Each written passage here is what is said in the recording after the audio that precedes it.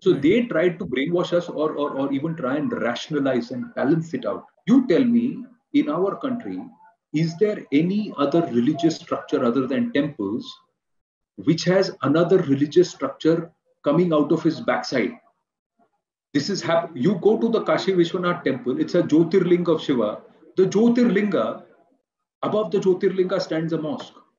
And you walk around and do a parikrama of the temple, you will see that that structure has been erected on top of a temple. The temple is seen below it. Now, as per the tenets of the of Islam, you cannot build your place of prayer or ibadah over the structure of another person's faith.